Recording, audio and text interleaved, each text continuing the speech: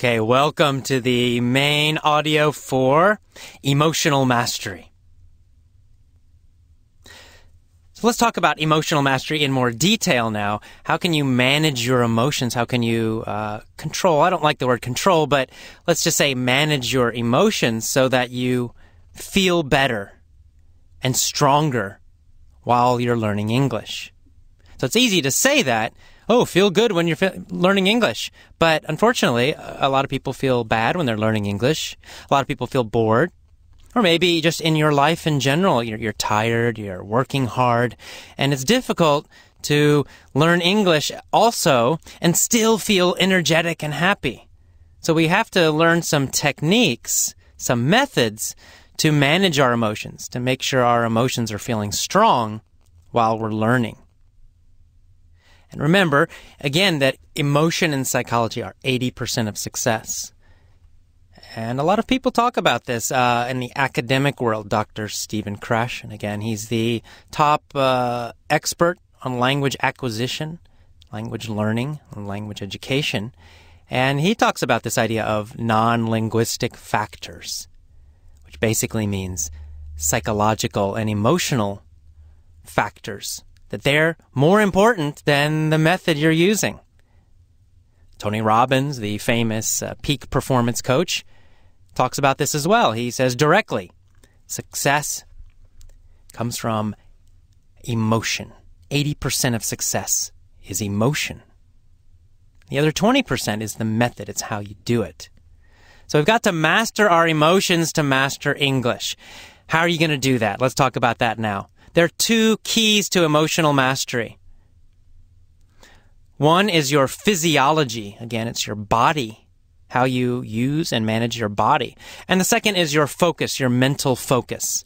Now, a lot of this comes from, again, Tony Robbins and Joe Vitale and some other peak performance coaches. So I'm using their information and I'm applying it. I'm focusing it on this process of learning English, and how can you take those ideas and use them to increase your English learning power so you learn faster, so that you speak better.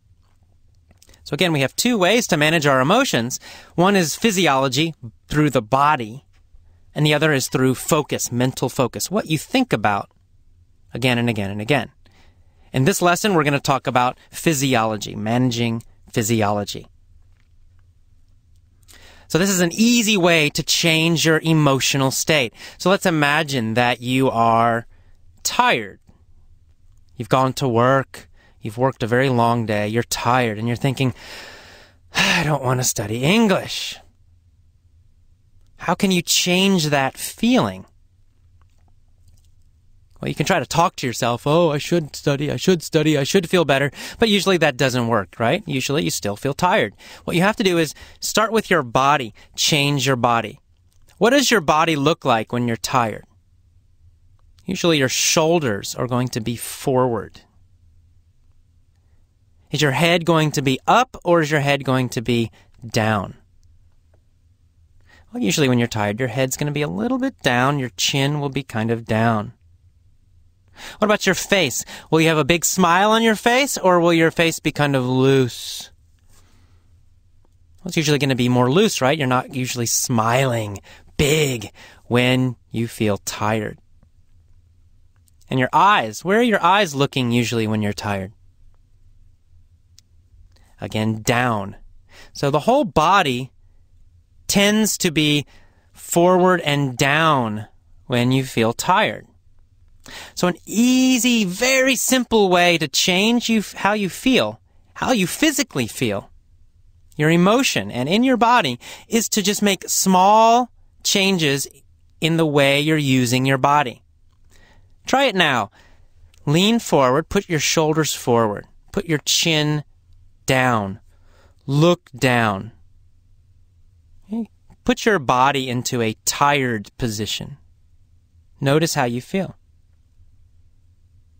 Now let's change it. Pull your shoulders back and your chest up. Bring your chin up.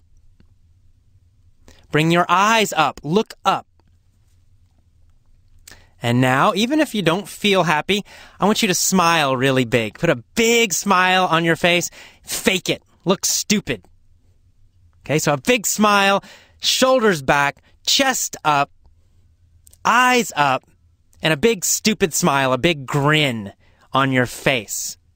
Do you feel differently now? You probably do. Just by changing the position of your body, I'm doing it right now myself, I can feel that I feel more energetic. I feel happier. Just by shifting my body. When I go back and I put my shoulders forward and my chin down and my eyes down, I can feel some energy going down. Right? The energy in my body gets less. When I pull my shoulders back, my chest up, my chin up, my eyes up, I'm smiling big, just faking it, acting like a crazy person, I feel much better. And you do too. So that is such an easy way to change how you feel, to change your emotional state, just by shifting your body. It's a simple way to get control of your emotions and to master your emotions. So here's what I want you to do. Every time you listen to these lessons, or any English lessons, or any kind of English studying, I want you to first change your body.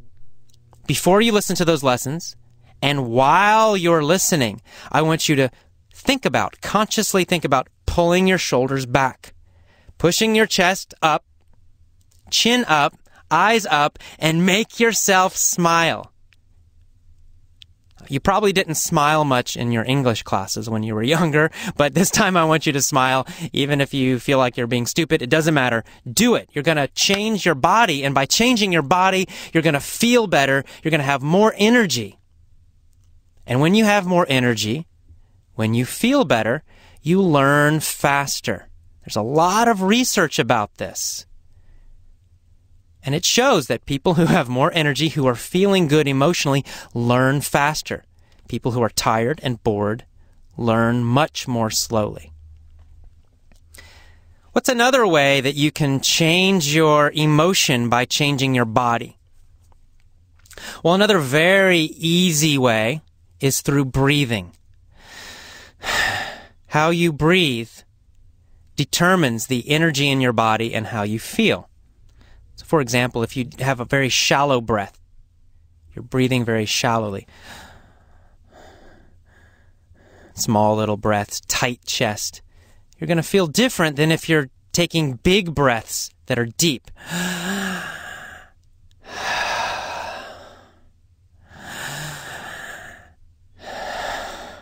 That was just 2 breaths. Already I can feel in my body a lot more energy.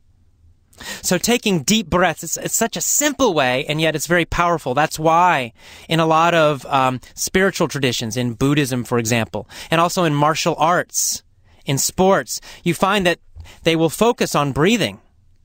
They will tell their students to breathe more deeply. They have a very kind of controlled way of breathing because they know by breathing very deeply, they can change their emotional state and their physical state, increase their energy, increase the aliveness in their brain, the alertness in their brain. So this is another thing I want you to do. Before you learn English, any kind of studying, these lessons or a book, anything, I want you to focus on breathing deeply. Maybe just 2 minutes. For 2 minutes, I want you to take deep breaths. Hold it for maybe 2, 3, 4 seconds, and then let it out. And do it again. Hold it, and breathe out. And again, and again. 1 or 2 minutes, deep breathing. Of course, at the same time, remember, you're changing how your body is moving and how you're sitting. You're changing your posture. Of course, posture means body position. So you're going to have a strong posture. It means you're going to have the shoulders back, your chin up, your eyes up, chest out. That's number 1. And then number 2, you're going to breathe deeply. Hold, and then out. And again, strong posture, shoulders back, chin up, eyes up, and then deep breathing. Do this for 1 or 2 minutes every time before you study English. I know it seems crazy. It seems so simple. And yet it will totally change the way you feel while you're learning. Because you will feel differently. You will learn differently. Just this simple technique can increase your learning by 2 or 3 times. 2 or 3 times faster. Because your brain will be awake when you're listening to English. When you're bored, when you're tired, your brain is half asleep. You're just not learning efficiently. When you're breathing deeply and your body is in a strong posture, you feel better and you learn faster. Of course, the next factor we already talked about a little bit is your face. You got to control your face. Why? Because your face shows emotion. But your face also can create emotion. Just by smiling big, pretending, looking like a stupid person, it doesn't matter. Just by faking it, just by making yourself smile big, you'll actually change your emotion. You'll change your feeling. It's very hard to feel depressed and tired when you have a big smile, even if you're forcing the smile. So that's another thing I want you to do. Everyone on the train will think you're crazy while you're listening to Effortless English, but I want you to have a big smile every time while you're listening to the lessons. Right now, do it. So you're going to have strong posture. You're going to breathe deeply. And you're going to smile big every time before, during, and after your English lessons. What's another way we can control our physiology and therefore influence our emotional state? Well, another thing about the body is the body likes to move. So we're going to talk about movement. You're going to have a strong posture. You're going to breathe deeply. You're going to have a big grin on your face, smiling, and then you're going to move. Because movement creates energy, and energy wakes up your body so that you learn faster. I mentioned this in the introduction a little bit. We're going to talk about it more now in detail. You should always be moving your body while you're learning English. This is the opposite of everything you learned in school. In school, they told you, don't move. Sit in your chair. Right? So, yeah, well, you're sitting in your chair, and what happened? Your body became stiff. You became tired. You're bored. Well, this is the opposite. You're not in school anymore.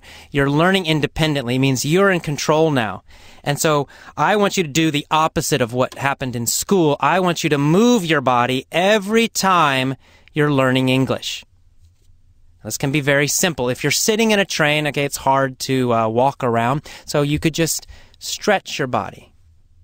Consciously stretch your leg a little bit, stretch your arm, move your head around in a circle, small little stretches. Just make sure your body is moving even a little bit. Even better is to go for a walk. You have an iPod, you're listening to the lessons. Get outside. Walk on the street, walk in the country, walk in the woods. It doesn't matter. Get out and walk. Move that body. Keep your posture strong while you're walking, shoulders back, chin up, eyes up, chest up. Breathe deeply while you walk.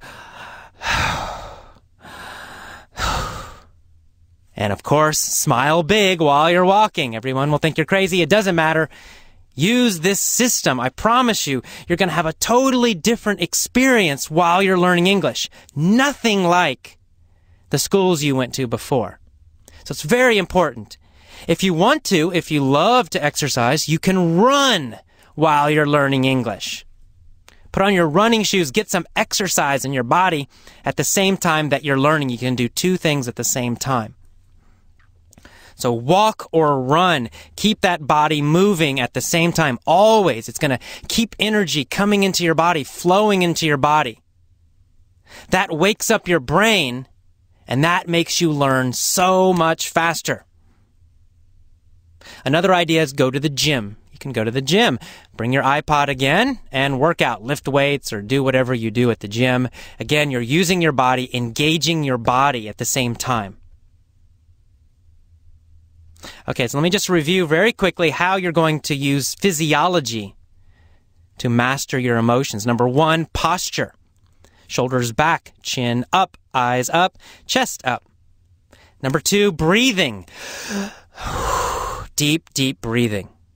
Number 3, your face. A big smile every time you're learning English. Even if you feel terrible, I don't care. Smile big while you're listening to these lessons. And then finally, number 4, movement. You're always going to be moving your body somehow. If you're in your car, if you're in the train or the bus, you're going to maybe make small movements. But ideally, the best thing to do is to be outside walking, moving that body, or in the gym, or even running.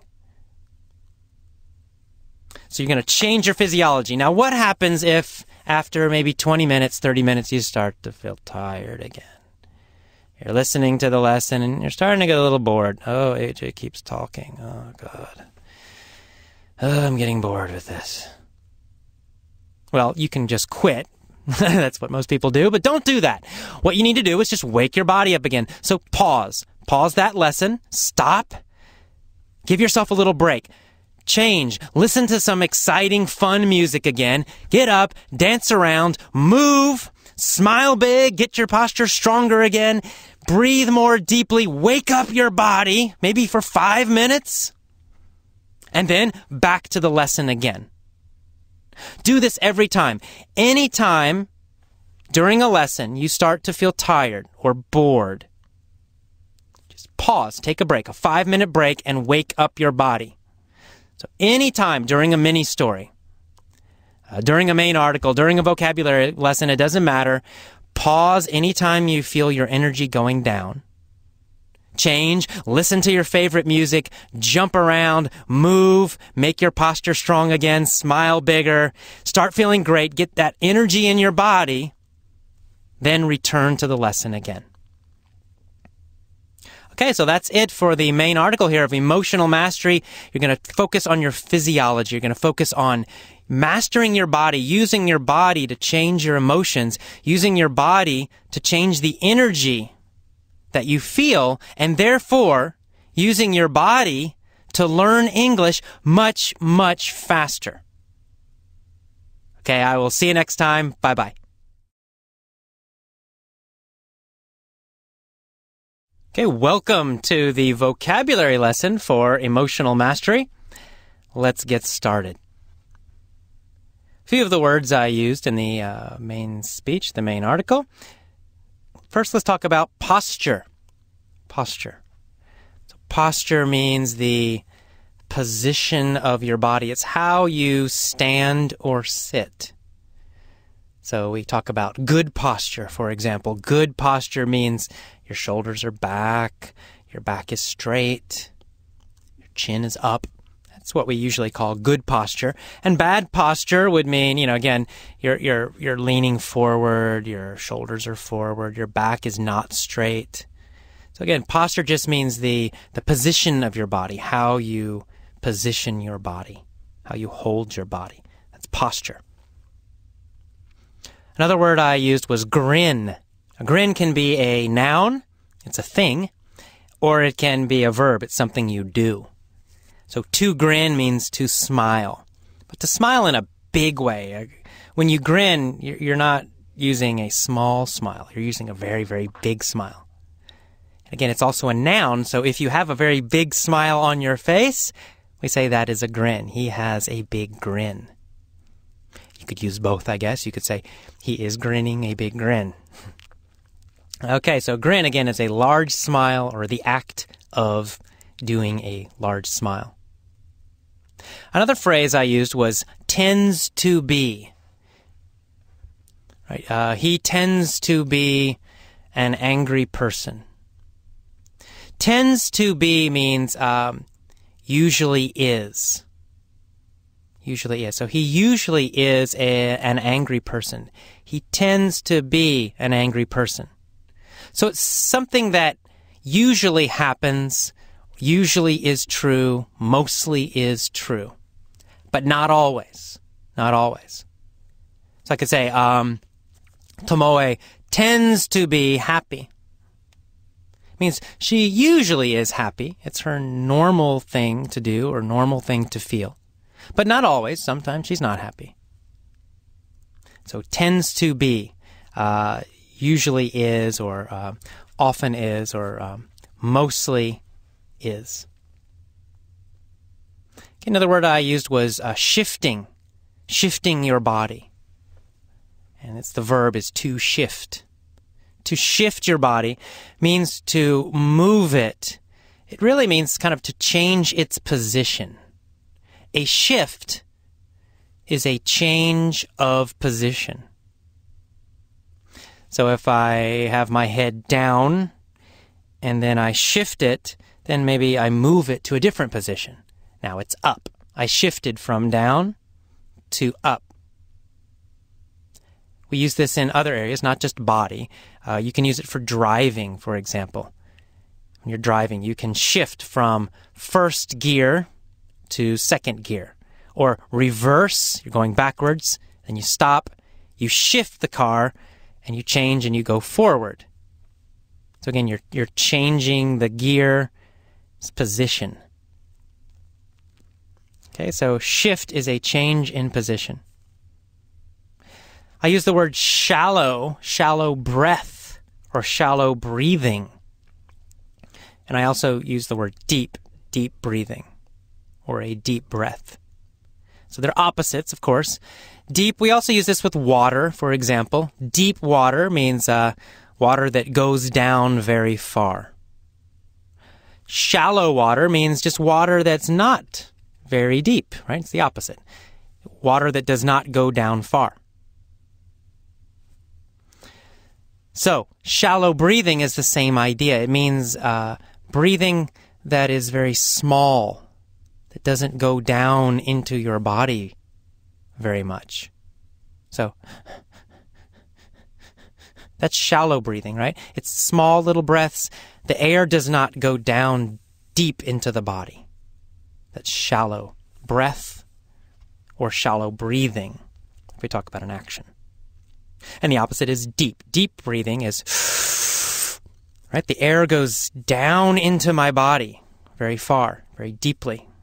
But shallow does not go deeply. Okay, so we use this a lot with breathing. Shallow breathing and deep breathing, they're opposites. Another word I use is force. To force, using it as a verb, an action. To force something, or to force yourself to do something. It's a very common phrase. The whole thing again.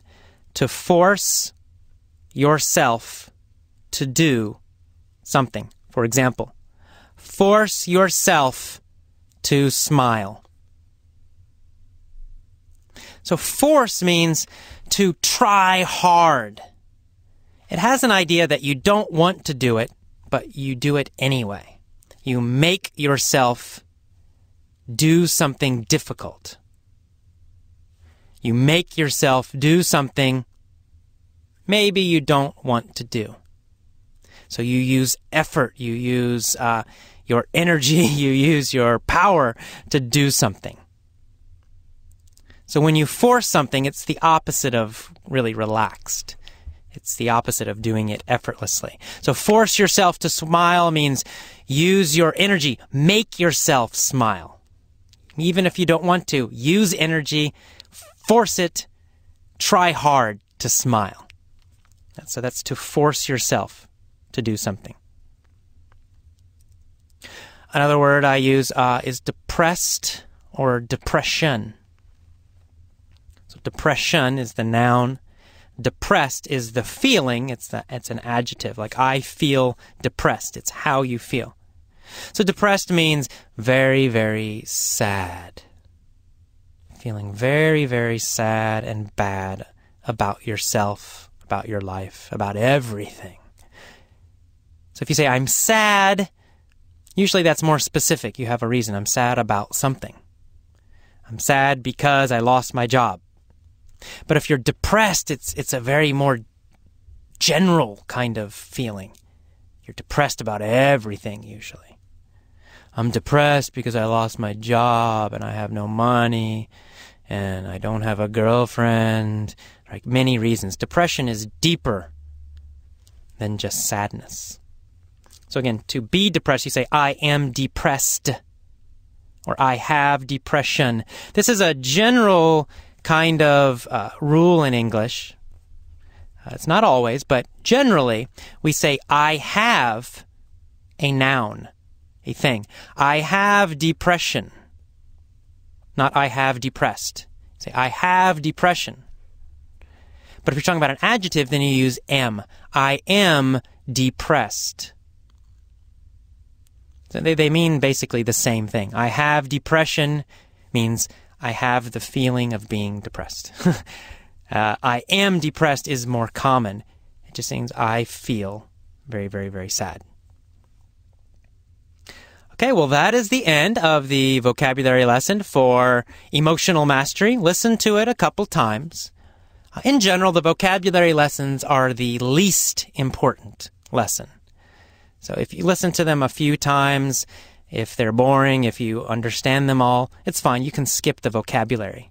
I want you to focus mostly on the main article, the main speech, and on the mini story. Those are the two most important lessons. The vocabulary gives you a quick little lesson about some of the words and phrases. Listen to it a few times until you know these words. But once you know the words, focus on the main story, the main article, and on the mini story. Okay, I will see you in the next lesson. Bye-bye.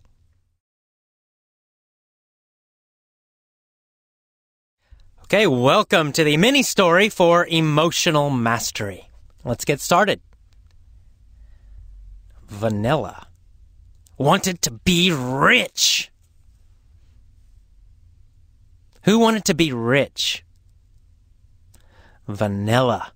Vanilla wanted to be rich. Who was Vanilla? Well, Vanilla was a beautiful, intelligent woman. What kind of woman was Vanilla?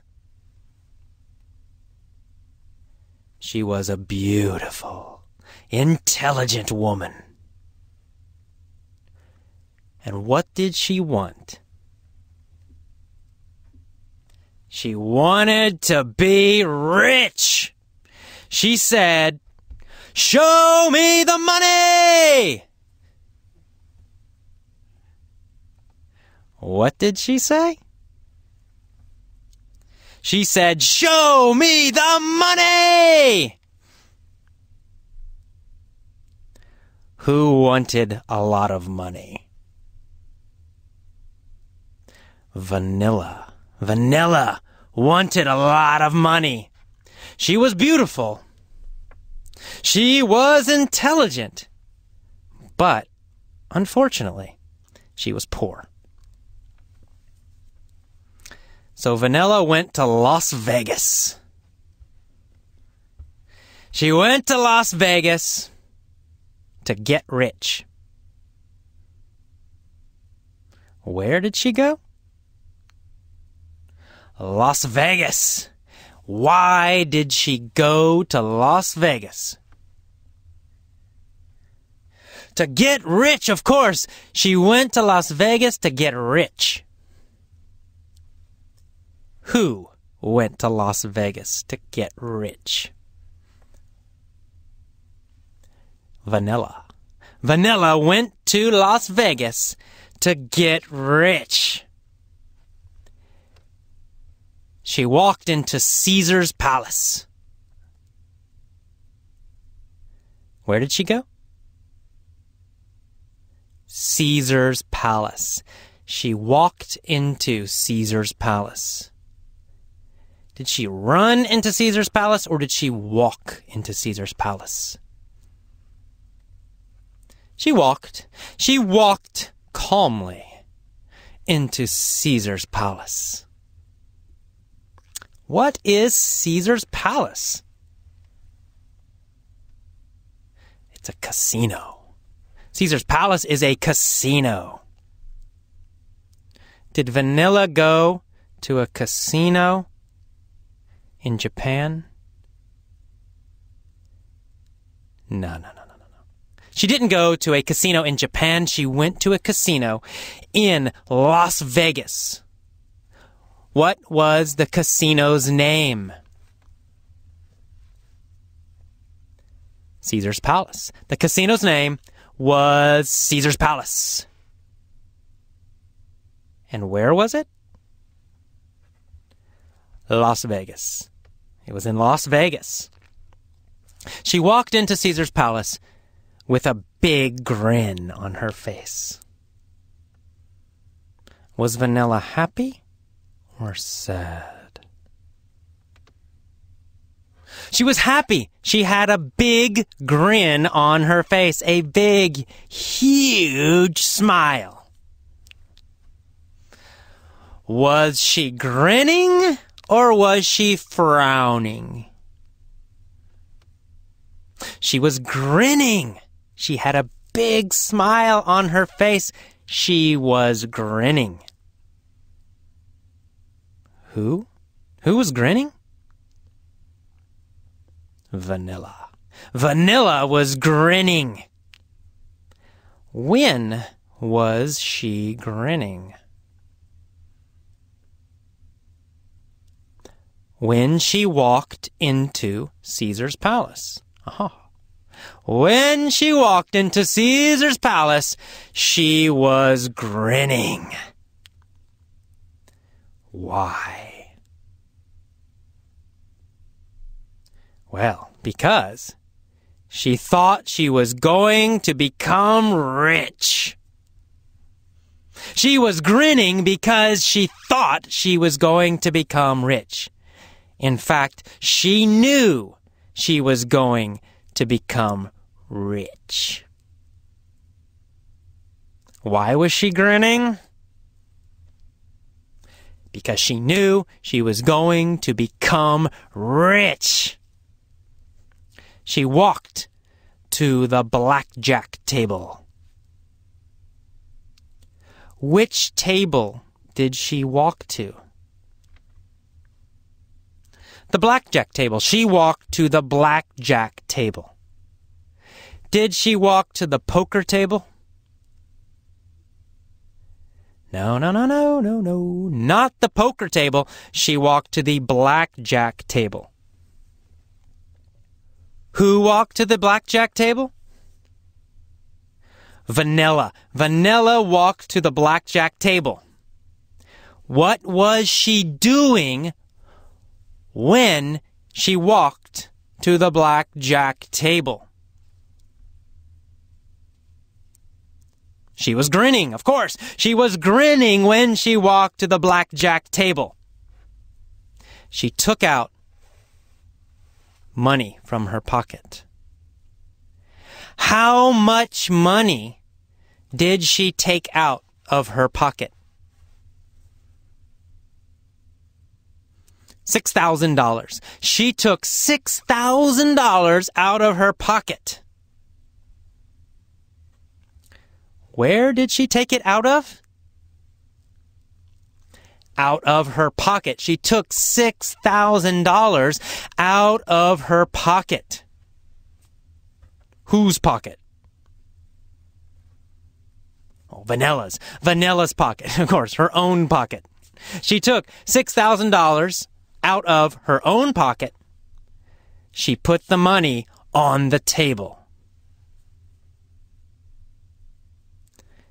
She bet all of the money on the first game. How much money did she bet? Well, all of it. All $6,000. She bet all $6,000. And did she win or did she lose? Well, Vanilla lost. Vanilla lost all her money. She was really, really poor. She cried, "Oh no, I lost all my money."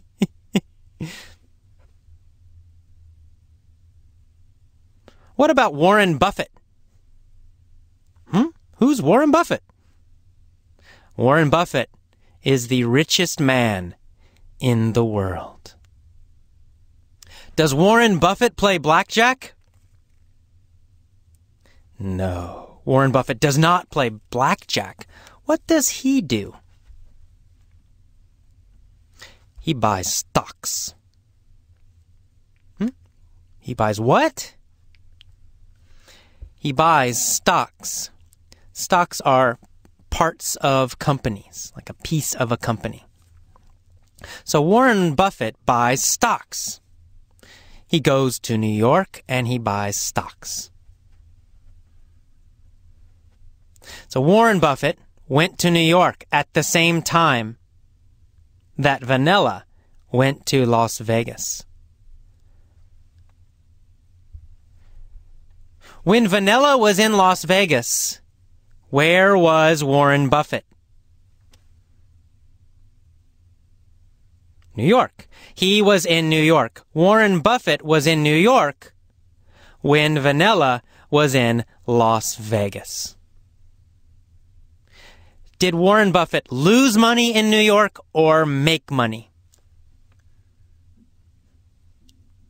He made money. He made $60 billion. How much money did Warren Buffett make? He made $60 billion. How much did Vanilla make? 0. She made no money. In fact, she lost money. Vanilla lost $6,000. Warren Buffett made $60 billion. Did Vanilla grin? Well, no. First she cried. But then she changed her physiology. She pulled back her shoulders. She put her chin up. And she grinned.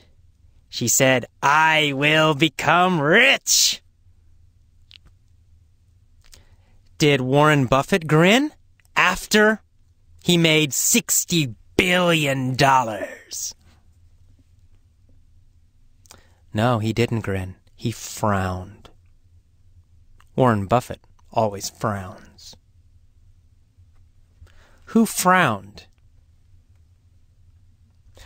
Warren Buffett frowned. And who grinned? Well, Vanilla grinned. She cried, and then she grinned. Next, Vanilla went to Alaska. Why did she go to Alaska? She went to Alaska to dig for gold. What did she want to do? She wanted to dig for gold. Who wanted to dig for gold? Vanilla. Vanilla wanted to dig for gold. So she got a shovel and she started to dig. Every day she dug for gold. 5 days. 10 days. Digging for gold. Digging for gold. After 60 days, her back hurt. Why did Vanilla's back hurt? Because she had bad posture. Of course, Vanilla had bad posture while she was digging. Did she have good posture or did she have bad posture? Vanilla had bad posture while she was digging. What kind of posture did Vanilla have? Bad. She had bad posture. Was her back straight or was it bent? It was bent. Her back was bent. She had bad posture while she was digging for gold. Where did she have bad posture? Well, in Alaska. She had bad posture in Alaska while she was digging for gold. When? When did she have bad posture? While she was digging for gold. After 90 days, Vanilla's back hurt, and she had no money. She started to cry. My back hurts, and I have no money. Did she cry? Did she feel bad? Was she depressed? Yes, Vanilla was depressed. How did she feel? Depressed. Was she super sad? Yes, she was depressed. Why was Vanilla depressed? Because her back hurt and she had no money. But then Vanilla changed. She changed her posture again. She smiled. She brought her shoulders back. She breathed deeply. She said, "I will become rich." So she went to Singapore. Where did Vanilla go next? Singapore. That's right. Of course, Singapore. She went to Singapore. Why did she go to Singapore? Well, it's obvious. She went to Singapore to start a chili business. What kind of business did she start? A chili business. Not a cold business. Chili, C-H-I-L-I. Little peppers that you eat. Very spicy. She started a chili business. Okay, so she grew chilies in her apartment. She grew chilies, hot chilies, in her apartment and sold them to restaurants. So she grew broccoli in her apartment and she sold them to restaurants. Not broccoli. Chilies, not broccoli, chilies. She grew chilies in her apartment and she sold them to restaurants. What did she sell? Chilies, hot chilies. She sold hot chilies to restaurants in which city? Singapore. In Singapore, she sold hot chilies to restaurants. Where did she grow the chilies? She grew them in her apartment. She grew them in her apartment. Then she sold them to restaurants. What did she sell to restaurants? Hot chilies. She sold hot chilies to restaurants. So, what did Vanilla want? Vanilla wanted to be rich. Where did she go first? Las Vegas. She first went to Las Vegas. She played blackjack. She lost all her money. Where did she go next? Alaska. She went to Alaska. She dug for diamonds. And she got a bad, painful back. No, no, no, no. She didn't dig for diamonds. She dug for gold. She went to Alaska. She dug for gold. But her posture was bad, so her back hurt. No money and a painful back. And finally, she went to Singapore. She grew hot chilies in her apartment and sold them to restaurants. And she made $28 billion. She became the queen of hot chilies. The Asian queen of hot chilies. Vanilla became super rich. She got the money. Did Vanilla become super rich? Oh, yes, she did. How much money did she make? $26 billion? Oh, no. $27 billion? No, no, no.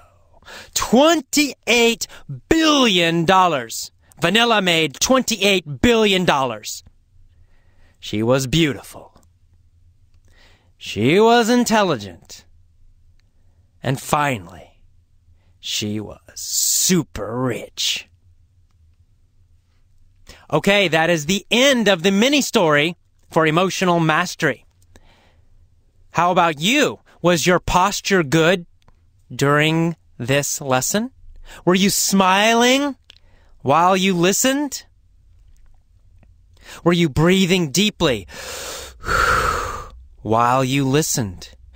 Were you moving your body as you listened to this story? I hope so. You should. If not, it's okay, but next time, be sure. Strong posture, deep breathing, big grin, and moving your body as you listen to the story.